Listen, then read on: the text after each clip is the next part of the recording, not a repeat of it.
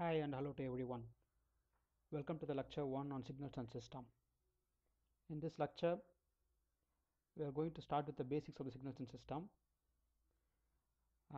Particularly, we are going to see what is a signal, what is a system, and what are the types of a signal, like what is an analog signal, digital signal, continuous time signal, and discrete time signal. Welcome to the lecture. Let me start with the what is a signal first. What is a signal? Signal is nothing but it is the one which carries the data or information, right? A signal is the one which is carrying some information. Okay, we are experiencing signal every day, right? The movie we watch in the television, that's a signal, because the light from the screen is impinging on your eye. You are able to watch the movie. The music you are hearing from your speaker, that's a signal. They are saying the music is loud, the music is good to listen, because we are experiencing the signal. Our mobile phone, obviously we say the signal is very weak, the signal is very strong, the tower is not there, you are saying. They are carrying some information, their signal. Traffic light, red light is there, green light is there, it says some, convey some information, please stop, please move forward. Monthly revenue of a company, this is a signal. If the revenue of the company is positive and very high, we say the company is running good. If the revenue is low or it is negative, that means it is incurring some loss. So these are some examples of signal, right? Everything is a signal, right? The temperature measured by a doctor to check whether we have a fever or not, it's a signal. Okay, so these are all signal. Now subject will be dealing how to process this signal. Okay, fine. Now we move to the system.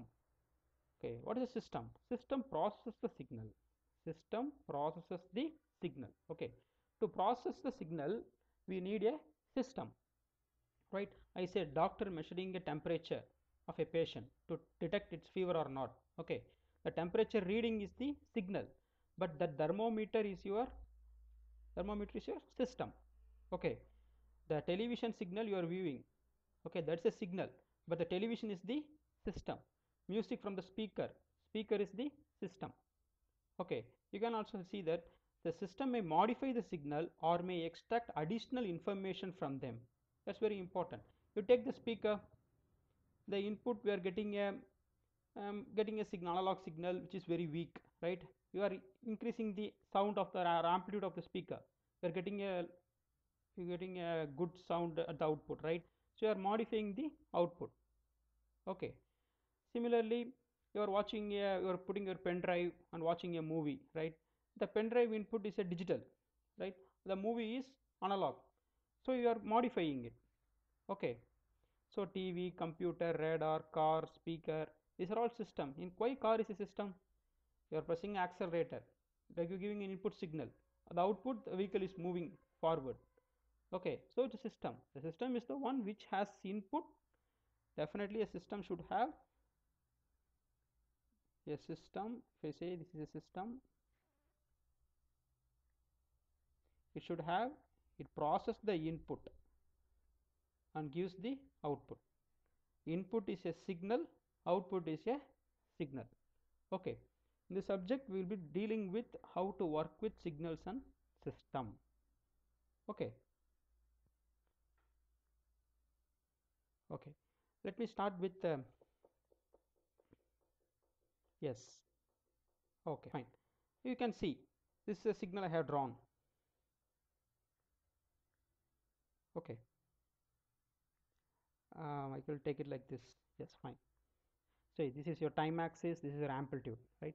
If you take any signal, we will be having two axes. Okay, two axes. Okay, this x-axis we say we take time, y-axis we take amplitude. Such signals are called two-dimensional signal or 2D signal. Right? You are watching a movie. Okay, a movie we say it's a 2 dimension or 3 dimension. 2D movie means most of the movies are, I can say 90% of the movies are 2 dimensional movie. What we watch in your television or mobile phone or the theater or 2 dimensional movie. Some movies have some special effects, like I can say Avatar. Avatar is a 3 dimensional movie. What is 3 dimensional movie? 3 dimensional movie will have the depth. Okay, will have the depth. I can say x, y, and z, right? And you have to be very clear that this x-axis need not to be always time, okay? Because while watching a movie, what is there? You have a screen. This, I assume this is a TV screen, okay, right? You are watching let me say there is a picture, let me say a tree is there in the movie, fine. I say this is x-axis, this is y-axis. So this is your 0 comma 0. Let me say how many pixels are there. Let me say this is n pixels here, this is n number of pixels, 0, I can say 1 2 3 4 up to n in x-axis. Similarly in y-axis 1 2 3 4 5 up to here I can say m, okay, m numbers of pixels in the y-axis, n numbers of pixels in the x-axis, right? Okay, m number of pixels, pixels are nothing but picture elements, right? You will be seeing, studying these things in image processing, okay? Here we don't have time, suppose I am asking what is this corner pixel, what is the corner pixel? In x it is n, in y it is m, so this should be n comma m, okay. Then what about this pixel? Someone is asking what about this pixel? This corresponds to, what is the corresponding y value? Y value is 1, this is 1, x value is n, so this point is n comma 1, okay. We can plot, right? Why I want to say this thing is, need not to be always time, x-axis need not to be always time, it can be like you can say charge on the plate, charge on the television screen, okay. Here we don't have time, we have only the axis, x-axis and y-axis, okay. And in signals and system we will be concentrating only on x-axis as time, okay. We are not going to deal with image processing or any charge on the plates, those examples we will be taking. In signal system we will be taking the x-axis as time, y-axis as amplitude, but you have to know that x-axis need not to be always time, it can be like, as I explained in this example, it can be like picture numbers, pixel numbers, right? Okay, so this is 2 dimension, this is 3 dimensional signal, I can say. There are 4 dimensions there, okay, 4D, those things are beyond the scope, you can explore, fine. Now we move into analog signal, okay. What is analog signal? As I mentioned, here we have the amplitude, here we have the time. What is the amplitude? Amplitude is nothing but the height, okay. Amplitude can take any values, I can say. It can take 0 1 2 3 1.5 1.9 1.999 1.67, it can take any values, okay. Such signals are called analog signals. The amplitude can take any values is called analog signal, okay. Example I can say, like analog signal, I am speaking, right? Sometimes I may raise my voice, the amplitude is very high. Sometimes if I keep calm, amplitude is 0. Sometimes it can take any values, that is the meaning. So this is an analog signal. What about a digital signal? Digital signal can take discrete values, amplitude can take discrete values. Remember, amplitude for analog signal, amplitude is can take any values. For digital signal, amplitude can take discrete values, that is finite number of values, okay. What is our digital signal? Digital will be using the term bits, right? I have one bit, what are the values? It can be, you can store 0, I can store, or I can store 1. Suppose I have 2 bits, okay. What are the values I can store? I can store 0 0 0 1 1 0 1 1, okay. So these are the um, digital signals, right? Digital signals, the amplitude can take how many values? Can take only 1 2 3 4 values. Here if I have only one bit, it can take only 2 values. There is an example for digital signal. Amplitude can take only discrete values. What about continuous time? Go by the name continuous time, okay. The time is continuous, so we will be seeing the time for all time, Okay, if you look at the signal, it is existing for 0, 0.1, 0.2, 1, 2, 3, 4, 5, 6 up to time. For all time the signal is there. So this signal is a continuous time analog signal. This signal is a continuous time analog signal. Okay, what about discrete time? The time is discrete, right?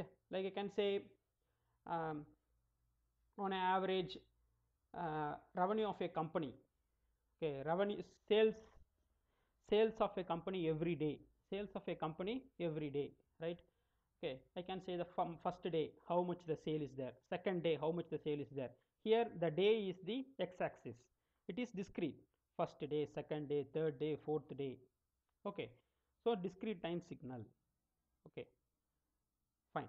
Now we look at other examples. Now this will give a very clear idea. Fine. Now look at the I have given 4 plots. Observe closely and identify what are the 2 cases among these 4 you can fit into it. Fine. What about this? Let us take the, yes, amplitude. This is time, this is x of t.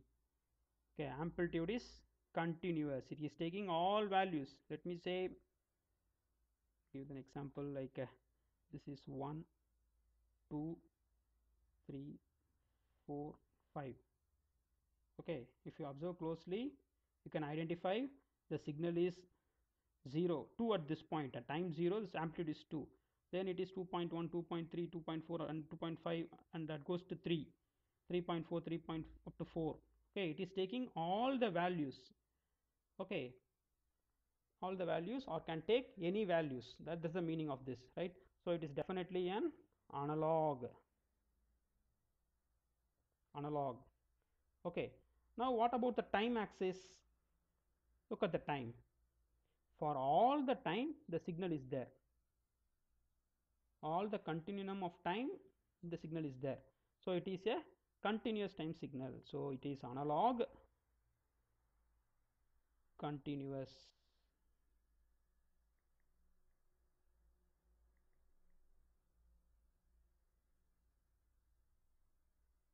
Continuous time signal. Okay, let us move to the next example. Oh, fine. Now you see, what about the amplitude? Let me plot, say it here. I write it like 1, 2, 3, 4, 5. If you observe closely, the amplitude is 1 here, 2. Between 2 and 3 there is an amplitude. Less than 3 one amplitude. Greater than 3 one amplitude. At 3 one amplitude. Less than 2 one amplitude. Greater than 4 one amplitude. Greater than 5 one amplitude. Greater than 2 one amplitude. Up to 1 one amplitude. Less than 1 one amplitude is there. Okay. So if you look this closely, the amplitude is taking, can take any values. The amplitude is taking any values. Okay, can take any values, right? So it is analog. What about the time axis? Time, I can say it is separated by, this is first hour, second hour, third hour, fourth hour, fifth hour, sixth hour, 7, 8, 9. Okay, it is taking only discrete time. So it is analog and discrete time signal. Discrete time signal. Okay, now we look at this example. Let me mark here. This is 1, 2, 3, 4. This is -1, negative amplitude. Fine. So if you observe that, you can see the amplitude is, what is amplitude? 1 is there, then 2 is there, again 1 is there, then 3 is there, then we have -1, again 1, again we have 4. Okay, so amplitude is taking, what are the values? Only some discrete values, only some discrete, that is finite number of values. What are the finite number of values? It can be either 1, 2, 3, 4 or -1. So it is a digital signal. Digital signal. What about the time axis? All the time signal is there, continuum of time the signal is there. So it is a digital continuous signal.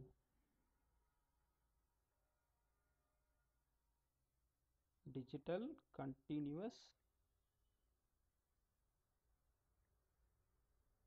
signal. Okay, fine. Now look at the next example. I think you can try by yourself. Here you can see what is the amplitude. Let me mark the amplitude like 1, 2, 3, 4. If you look at the amplitude, this is 1, 2 is there, again 1, again 2 is there, then I have minus 1, that's a negative amplitude, then we have 3, then we have minus 1, then we have 4, then we have 1. Again the amplitude here is digital, that is taking only finite values. What about the time? Time is discrete. 0, 1, 2, 3, 4, 5, 6, 7, 8. It not to be always 0, 1, 2, 3. It can be like 0, 2, 4 or 0, 0.1, 0.2. Evenly spaced. Okay, right? Okay, evenly spaced. Fine. So it is a discrete time. Discrete time signal. Okay, let us conclude that to determine whether it is analog or digital, we have to look the amplitude. If the amplitude can take any values, we say it is an analog signal. If it is taking only finite values or discrete values, we say it is a digital signal. To identify whether it is continuous time or discrete time, we have to look at the time axis.